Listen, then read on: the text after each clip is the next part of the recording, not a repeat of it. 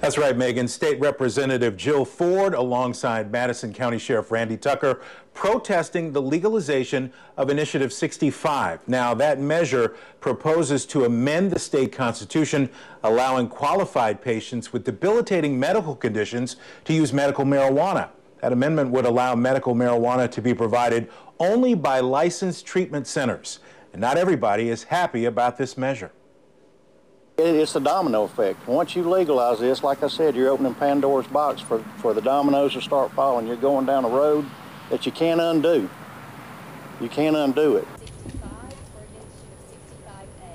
Now, should the initiative pass on November's ballot, the Mississippi State Department of Health would regulate and enforce the provisions of that amendment.